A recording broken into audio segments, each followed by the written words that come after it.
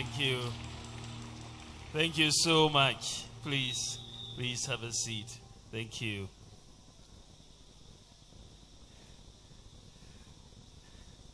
Praise the Lord.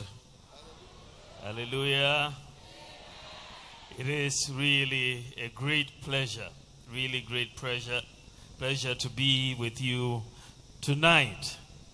And I'm bringing you greetings from the President because he did say I should extend my greetings to you.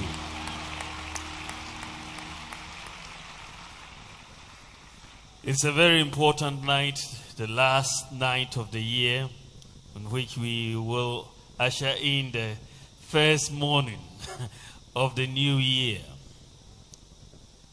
And when I started thinking about where I would be on this night, this was more than a month ago, I said, I'm coming to Bolgatanga to be with Rev Easteood Anaba.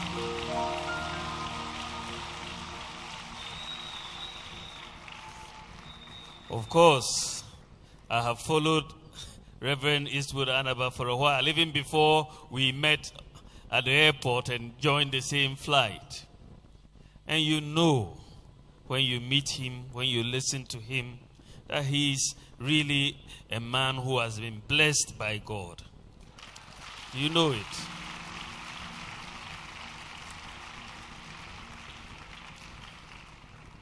And his lovely wife, I am just so grateful that you have each other. It's beautiful. It's really beautiful to watch them. And so I'm so honored to have made it and to be here this evening.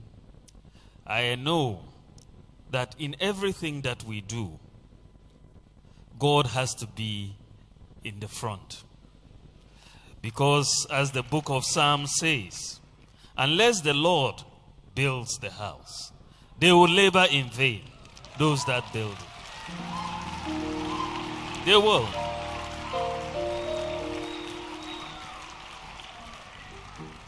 And so whatever we do in life, God has to be in front and therefore open the way for us.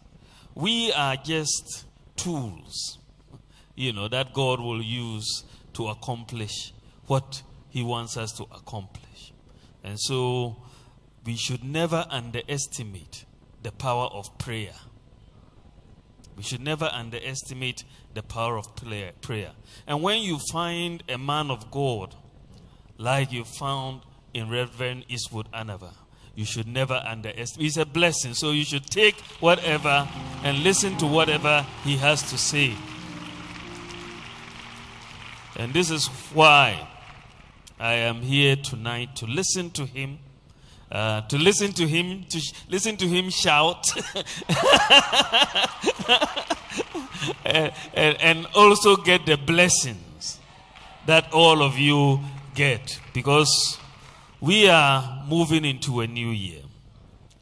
We have to thank God for what he has done for us, and we have to pray to God to give us more blessings in 2019.